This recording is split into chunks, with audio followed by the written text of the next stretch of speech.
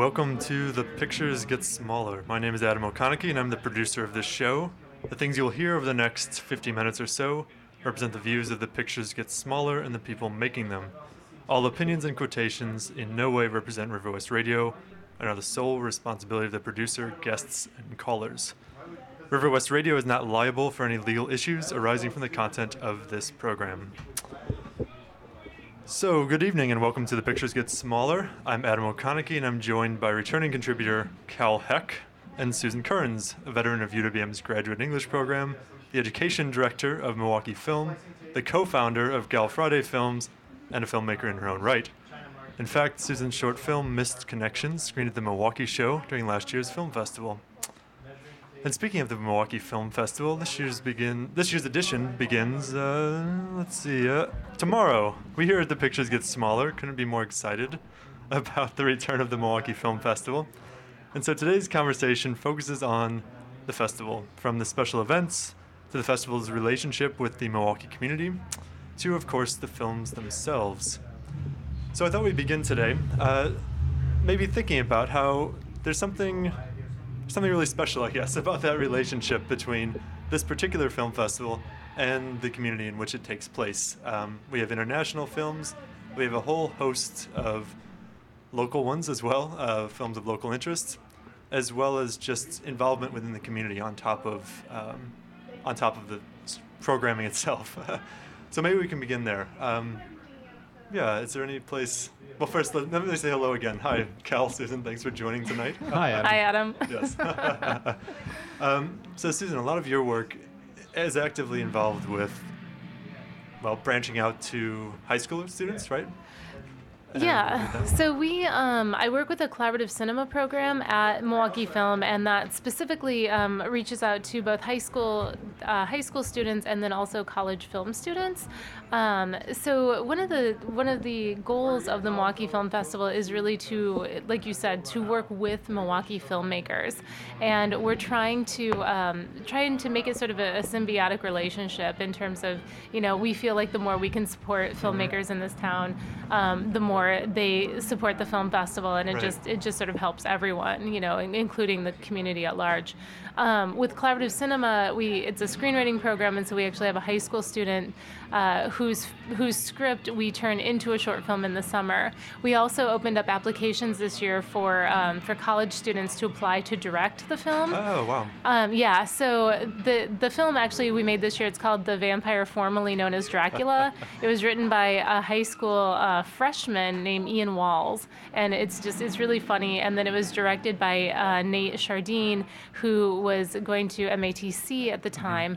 And anyway, it'll premiere at the Milwaukee Show, which is part of the Milwaukee Film Festival's Cream City Cinema. So it's really an outstanding program, and it's a way for people interested in film at different levels to work together on a production.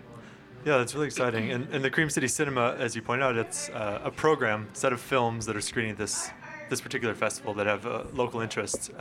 Maybe before getting into some of those specifics, I guess I'm still curious about, it just seems like the collaborative cinema is a really time-intensive process, right? There's loads of planning, loads of work, just to get to the point where you can have this film screen at the festival. So maybe we could backtrack for a minute. And how far in advance do you begin working with these high school students? How do you get the screenplay written? How do you get people even sort of involved in the process? Honestly, I've already started for next year's shoot, if you can believe it. So what we're doing right now is really reaching out to high school students and to teachers to try to get them to encourage their students to submit ideas. Mm-hmm. So basically, anybody can submit an idea if they're in 9th through 12th grade, and then we have a group of collaborative cinema mentors who are professional screenwriters and or educators and or filmmakers who look at these ideas, and we choose the top 50 to attend a couple of workshops, and those take place early in the spring semester. From there, then, we work with the students one-on-one to revise their scripts into 10-page scripts.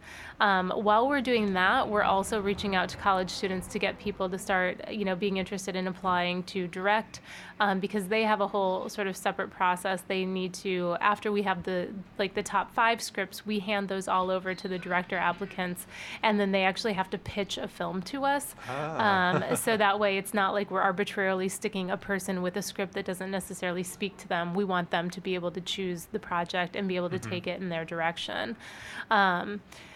So yeah, so all of that has sort of already started, and it's, we shot the film in late July, if you can believe it, and it's already, essentially done. I think we're actually going to get the final copy tomorrow morning.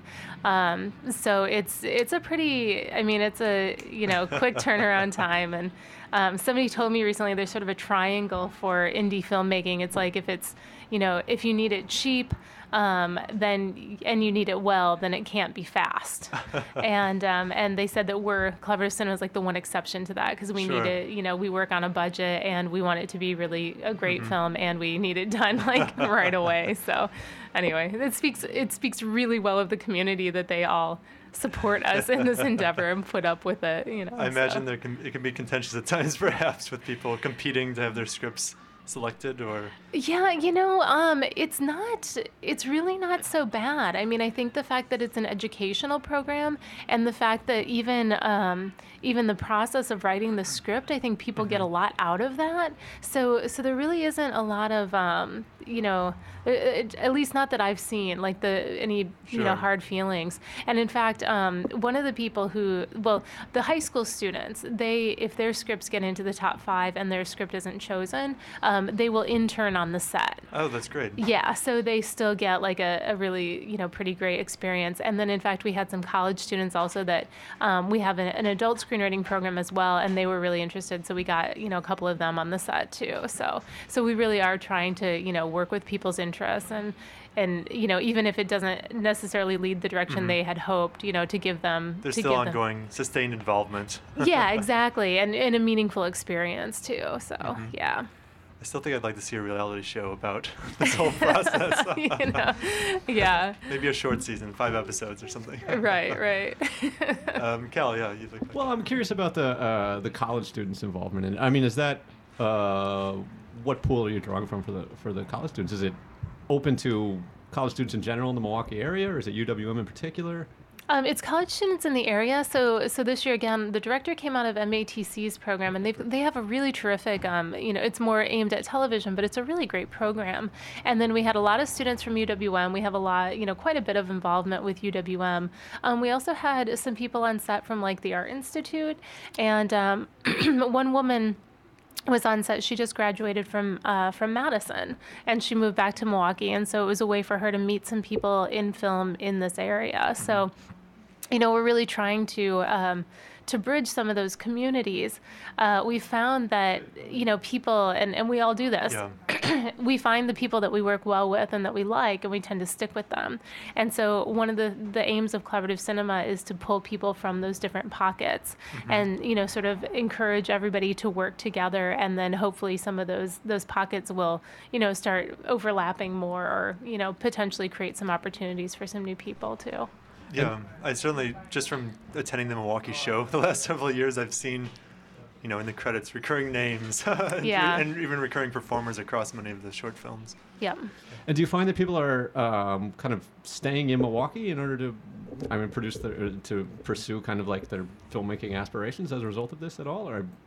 Yeah, it's actually kind of outstanding. We finally tallied the numbers, and it was something ridiculous. Like, I think of the high school students, out of 20, like 12 or 15 of them had stayed in Milwaukee specifically to go to film school, and we really are finding that people in this program are staying, and they're getting connected to to different places in town, and and getting sustainable work. So it's great. That's really exciting. I Yeah. mean, I'm always so amazed for being, a mid-sized city. Milwaukee has this really vibrant filmmaking community, and even sort of, which we can get to in a minute, just sort of cinephilic community as well. Yeah, based definitely. on the variety of theaters we get, from the Landmark to the Union Theater to the Times, which I guess is reopening at some point. Yeah. The Rosebud's already reopened, and the Times is, Yeah. I think, just a couple weeks away. Yeah, that's really great. Before we get into the fandom side, though, let's linger on this topic about local filmmakers, and with the Milwaukee show. So we have high school students, we have college students, and then we also just have working filmmakers, right? And So you've gone through this experience before. You've had your film screened there. What's the sort of process like that, again, to develop the film to get to the point where it can be screened at a festival, either in competition or as yours was just part of the program, I believe. Yeah, mine was not in competition because I work for the festival, and that seemed a little bit sketchy. Of course. But the process is, I mean, it's really totally different. For Misconnections, the film that you referred to before, I mean, we were, relying a lot on people who were helping us just out of the goodness of their hearts. So, so that process takes longer, because you don't want to take advantage of people any more than you absolutely have to. With something like collaborative cinema, which is, we have sponsorships through the film festival. So we can't pay like a normal rate. Like if we were Nike, we'd be paying a lot more, obviously. Right. But we are able to give some people incentives to, for helping. Like they'll get some film festival tickets and things like that. And I think that helps, I mean, I don't think anybody's in it for the tickets. I'm not trying to say that. But I think the fact that it's supporting the community, that it's helping students, and then that there is sort of this party at the end, I think all of those things sort of contribute to the fact that we are able to get it done quickly. So. Yeah. I mean, there's a true communal creative process to cinema, right? And that there's something appealing about that, I think. Yeah.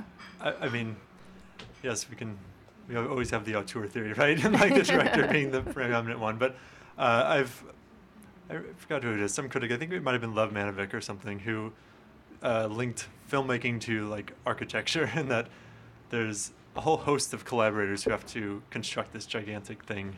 Yeah. Oh, it's even definitely if it's a true. 20-minute film. Yeah. Oh, I mean, absolutely. And you never know, like, the touch that people talk about again and again. Like you never know where that comes from. Sometimes it's a script, sometimes it's the director, sometimes it's a PA that just had a good idea and like got it in there. So yeah. Have you had those fortuitous moments in your own film? Do you mind sharing? Oh my gosh. I mean, I'm sure there are tons of them. I'm a little bit too brain dead to think of an example right now. Sorry to put you on the spot. It's fine.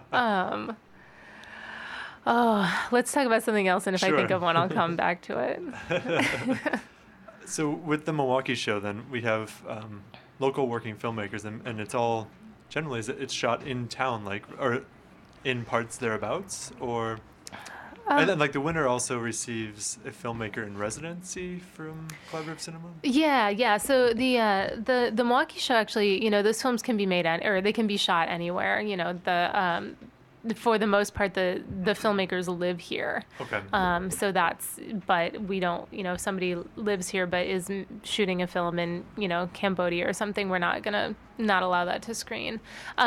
So with the award that one person is given, it's a filmmaker in residency package, like you said, and it's actually not affiliated with Collaborative Cinema. It's a totally separate thing.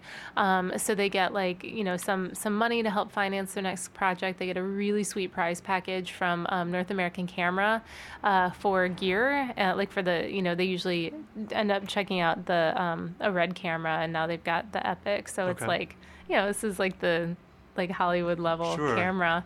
And then independent studios also gives them a really nice post-production package, so they can get help with editing and post-production sound and all of that. So the idea is that it's sort of a launching point for this person's next film. And again, it's we've seen some really neat stuff come out of it. In fact, Tate Bunker's film Studies in Space was directly funded by the filmmaker in residence program, because he won the Milwaukee show 2 years ago for his film Mickey Burgermeister, starring Mickey Burgermeister. And so is Studies in Space, is it in post-production, or is it part of the Milwaukee show this year? Yeah, it's part of the Milwaukee show this year. That's exciting. It is. And he also has a feature as well. He does, yeah. So I think he's probably not getting a lot of sleep these days. Yeah, I imagine not. So his feature is called Little Red. And it's a contemporary Little Red Riding Hood story. So I actually wrote it. So yeah, so that's really exciting too. And, Tate's a great guy and, an ambitious filmmaker and one of the best cinematographers in town. So But he still seems committed to being local. absolutely. Yeah. I kind of can't imagine Tate wanting to go anywhere else. So. But. I recall the filmmaker in residence whose film screened last year, and I don't recall his name, but it was The Wheel. Is that right? Yep, that's John Roberts. John Roberts. And I seem to see press that film was screening at other festivals too, right? Yep, yeah. So it recently played at the Sidewalk Film Festival in Alabama, which apparently is a really good time. Yeah. And yeah, he played Holly shorts as well. He's been winning some awards at other festivals too. So that's great. Yeah, I think that's exciting to see that something not produced by the Milwaukee Film Festival per se, but produced in relationship with, or in conjunction with somehow, is now being broadened, right? Like there's this diaspora of Milwaukee filmmakers that's kind of happening, it seems, over the last couple of years. Yeah, and that's sort of what we hope. We're clearly not trying to become like a production company or anything, but the more that we can help with people, and a lot of times, it is the sort of gaining access to equipment and getting some, like even just a little bit of financial support and sort of helping people just get to that next level. So yeah, we're happy to do it. Mm-hmm. Yeah, it's been fun to see develop. Thanks. From an outsider's point of view.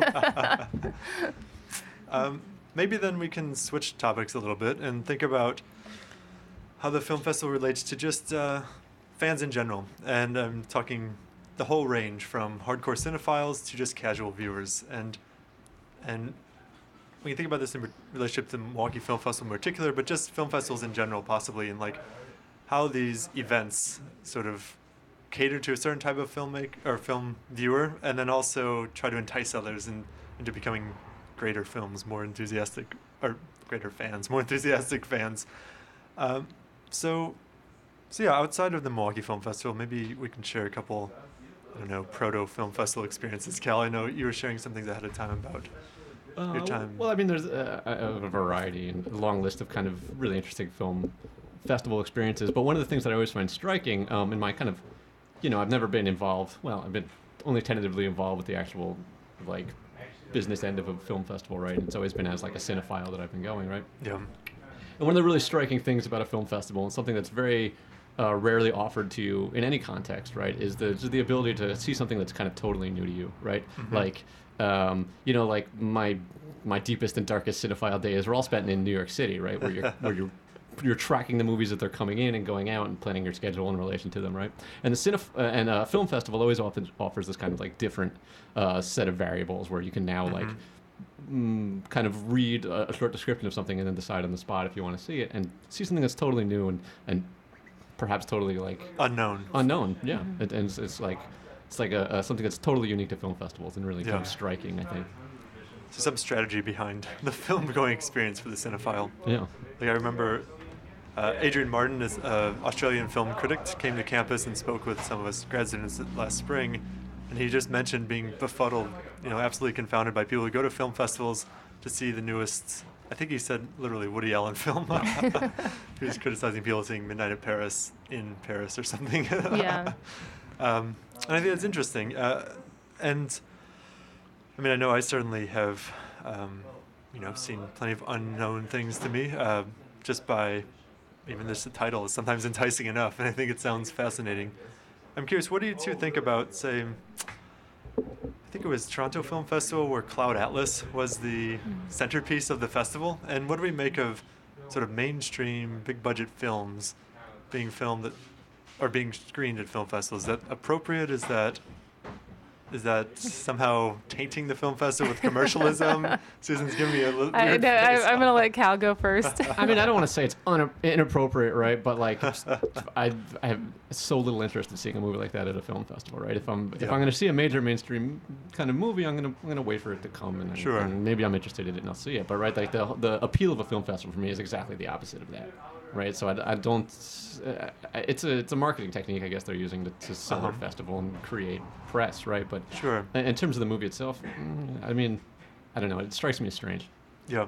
Yeah, I'm kind of all for it. I mean, I do understand the idea that, maybe that's not the film that needs the festival and needs Yeah. that kind of push and everything. I totally get that.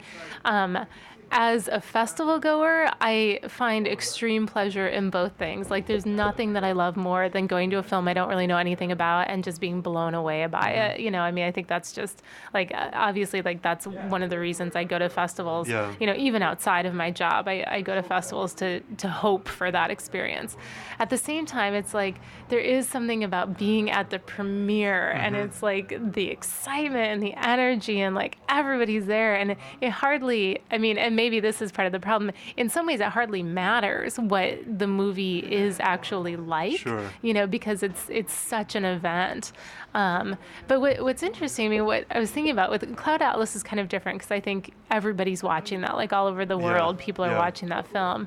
When I was in Berlin, I went to the world premiere of this film, Barbara, which is a film that it's actually screening it's screening in New York for the New York Film Festival. And it's a German director, and he did the films Yella and Jericho. Okay. Anyway, German director, German star. I'd seen his first two films, but I wasn't really expecting the magnitude of this premiere. And it's a fantastic movie. But I was literally in the front row, and and I was like, oh my gosh, I'm feet away from these major German stars, and I don't have any idea who they are. And there's also something really, really fun about that. Yeah. And of course, that's the best way to see that movie, if you can. Yeah. So, but I've certainly have felt that too. I mean, it's cliche perhaps to say, but there's something palpable about the excitement Yeah. when you're at events, and I think that is something that film festivals are really good for on any sort of scale is turning the film going experience into an event, right? Yeah. That there's each festival has its own particular films and screenings that become happenings, but then there's just things that develop over the course of the festival as well. And Cal, you were mentioning that. Yeah, I mean, just line conversations. If you are going to 3 to 4 movies a day, right? Then there's certain things you're overhearing, you're discussing with other people that you've seen around the festival, right? And word of mouth starts to develop just in the context of this festival, right? And it becomes this press system of its own, right? Just these lines where you're discussing kind of, oh, this surprised me and it's really good, or don't go see that, it sucks after all, or whatever, right? And it's and that's always just been a fascinating process to me. And also, often I've found that that's how I'm led to kind of the most interesting movies of a festival. I saw at the Seattle International Film Festival one year, I saw kind of before he was a big star, Jia Zhang Ke's The World. Right, okay. as a result of someone recommending it to me that I didn't know in line, and it was it's an absolutely fabulous movie, and it was a totally unique experience to this little community that's built just as film festival goers. Yeah, definitely. Yeah, and I think too. I mean, the Q&As with directors or whoever's there. I feel like that's a part of the experience too. And one thing that I don't understand is I've heard people say oh, I didn't like that movie, so I didn't stay for the Q&A. And for me, it's sometimes it actually helps, even if I didn't like the film, it helps sort of contextualize what's happening in the film or what the intent was and things like that. And I feel like that's kind of interesting. And so an example I'm thinking of is at South by Southwest, not this year but the year before, I saw this film called Viva Riva, and it was an African film, and the audience was just sort of stunned by it, because it was really incredibly violent. And listening to the director then afterwards, people were sort of well, are you okay with the fact that, this is how you're encouraging the world to see your country? And he said, well, I was trying to make an American action film. This is what you guys do. So it wasn't about him trying to represent his country. It was about him trying to emulate what he thinks we're doing, and I was like, wow, it just totally changed the film for me. Yeah, that's a really interesting active translation of conventions. Right. It's also representative of the way that kind of meaning is made out of movies at a film festival process, right? Because it's a very particular audience that goes to a film festival. It's neither, me and my buddies in trench coats in the back row as super cinephiles with no girlfriends or whatever. Crawling out of the basement for 2 hours. Nor is it nor is it kind of popular cinema goers you might find. Well, some people who you might find at a multiplex, but not exclusively, right? And so it's a really unique combination of people that compose the audience of the film festival screening too, which I think is fascinating and really helps with kind of those Q&As too. Yeah, definitely. And I mean, I think this, again, adding into that, a whole group who just it's an event again. Like there's something about it they'll attend because it's happening in town. Like Right. people are there. I mean, there's events on top of the actual screenings, such as the opening night party and the Q's and A's.